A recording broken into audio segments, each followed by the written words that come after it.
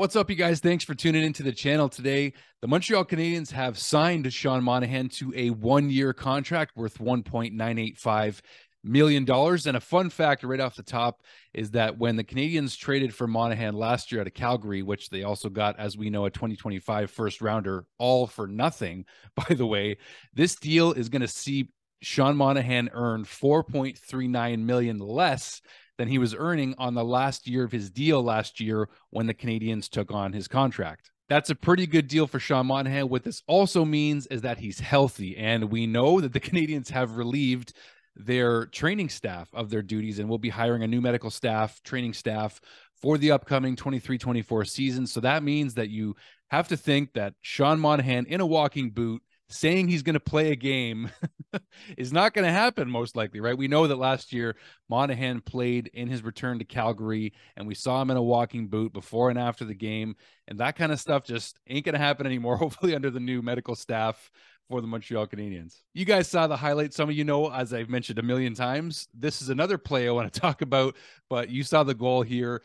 Last year, when Sean Monahan signed with the Habs, we heard him say that he wanted to play on opening night. He wasn't certain if he was still 100% healthy to play, but October the 12th is Sean Monahan's birthday, and that was the opening night game at the Bell Center where the Habs were playing the Leafs, which I told you guys I was at, of course, and Sean Monahan ended up scoring what could have been or should have been the game-winning goal against the Toronto Maple Leafs. We know that Nylander tied it minutes later, and then Josh Anderson finished the Leafs off with 17 seconds to go. But regardless, I got to witness that live. That was pretty cool to see Monahan make his Habs debut on his birthday at the Bell Center against the Leafs.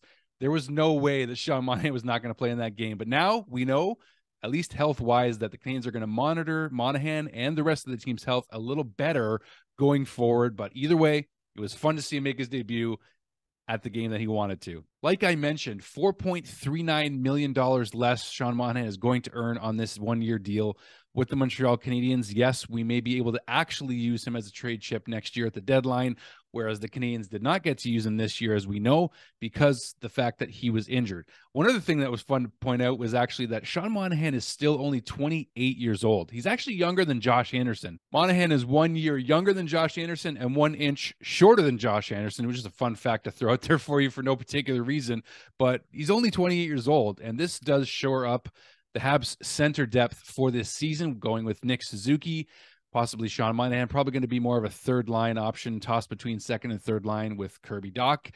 Is Kirby Dach going to be at center on the second line permanently this season? I doubt it, but they're probably going to try to see if they can get Kirby Dach more amalgamated to the second line center role if he can handle it this year. He's still young, and there's no rush still in that department, but you got to think in terms of center depth. We had this question last year, right? The Canadiens at this present moment before the 2023 draft still have Christian Dvorak, a noted centerman, and Jake Evans, a noted centerman for the Montreal Canadiens. So you got to wonder between now and the draft, is there going to be one less of those centers on the Canadiens?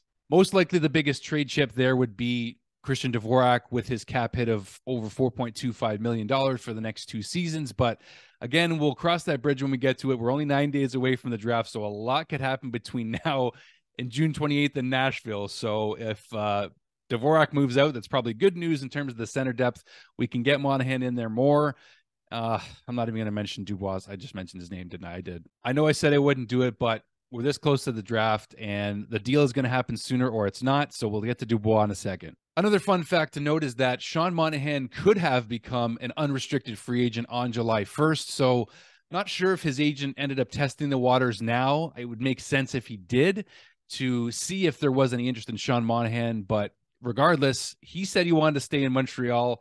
He is going to stay in Montreal for at least one more season here, unless we see him get moved at the deadline, but regardless, he's going to start the season with the Montreal Canadiens. Clearly had a good experience in Montreal, and again, a $1.85 million cap hit is very digestible, very affordable for the Canadiens at this stage.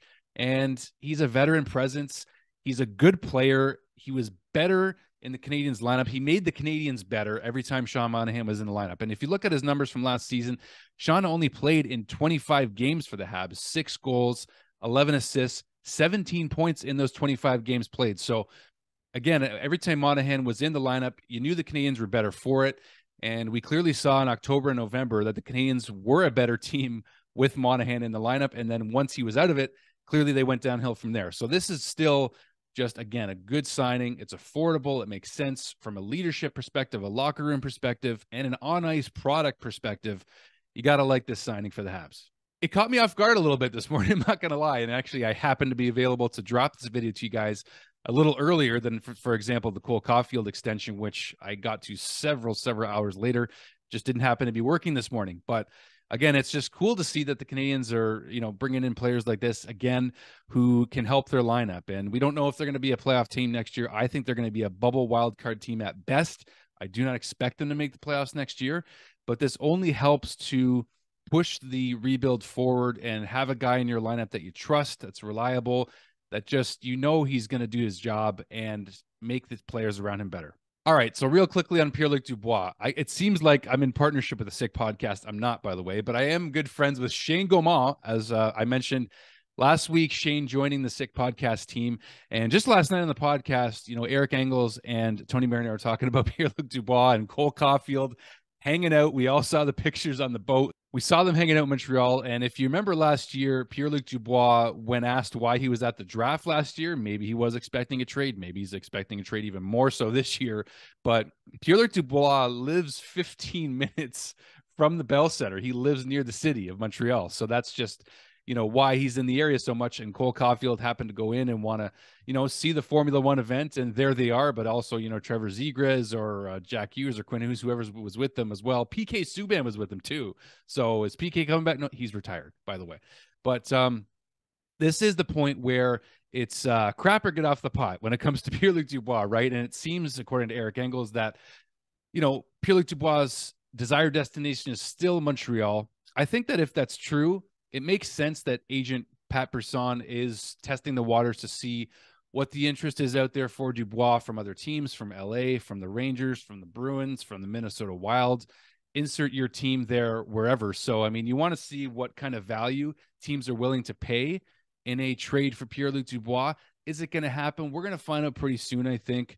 I do think it does make the Canadiens better instantly. I agree with Eric, but at what price, right? So I think if Pierre-Luc Dubois really wants to come to Montreal, there's a couple situations I can really see here. Either he goes as a rental. The idea was floated for a one-year deal as a rental to Colorado with Gabe Landeskog being out of the lineup. That actually kind of makes sense. That coming from Eric Engels on the Sick Podcast last night as well.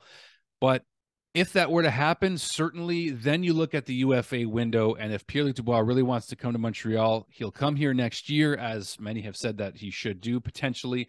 Or does Pierre-Luc Dubois go to another team as a rental for a one-year deal? I think that the signal for me, if the Canadiens don't feel that they want to give up the package that the Winnipeg Jets want right now, if Pierre-Luc Dubois then goes and signs a one-year deal with whatever team you name, then certainly to me that signals that Pierre-Luc Dubois still may want to come to Montreal, because that leaves the opportunity for him to come here as a free agent next year. In that instance, you wouldn't lose any assets, but you would, of course, have to pay a certain premium on July 1st of 2024 to get Pierre-Luc Dubois' services.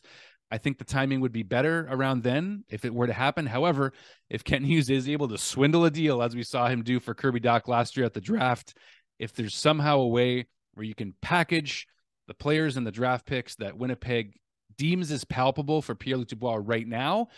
Now, here's the thing that I'm wondering is, would the Habs do that? Would they offer maybe a lesser package to Winnipeg on a one-year deal for Dubois right now with the Canadiens, then look at an extension next year with him? So I know that sounds a little crazy, you guys, and maybe Winnipeg wouldn't go for it, but I think either way, if Dubois signs a one-year deal with the Habs or with another team, that opens up the possibility to sign him as a UFA next year. Now, if you get him this year, though, you get him as on a one-year deal. You see how he handles the Montreal market. If he really excels, as you would expect that he would, with playing with Nick Suzuki and Cole Caufield potentially, that then you really look at extending him next year if he comes to the Habs on a one-year deal.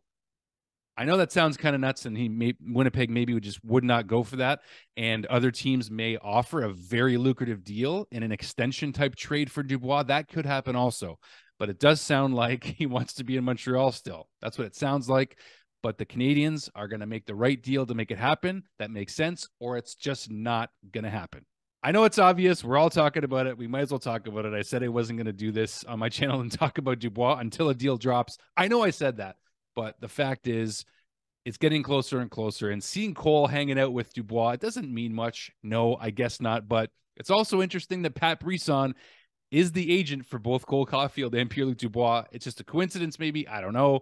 But you know they got to be talking about it a little bit. And I think that if it makes sense, Pierre-Luc Dubois could be a Montreal Canadien. That's all I'm going to say on it. We're going to wait till the draft and see what happens. I can't wait for the draft. That's what I'm looking forward to most with you guys. And speaking of the draft, I got a lineup coming. So what that means is I will be doing a live stream on the night of round 1 of the 2023 NHL entry draft on June 28th.